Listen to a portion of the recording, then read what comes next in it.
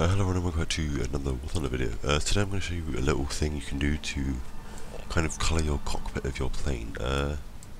Basically, what you do is, I'm going to show you my saber because I've done it on this. You get, say, blue emblem or whatever hell colour you want. I went blue on this, and you get it, and then you put it on the front and make it two-sided, pressing T, two-sided, put it on there. And then when you go into test flight, or in battle, you can see the lovely coloured cockpit that you have.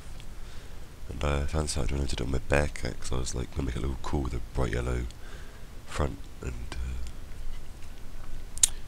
yeah, I mean, it's kind of a nice way of kind of decorating your plane and making it look cool. I don't know if it works on just minimum graphics it will show up or not, but I mean, this is what it looks like. I think it looks pretty good, to be honest. I mean, it looks weird as fuck, but, you know, who the hell wouldn't want a blue cockpit on their saber?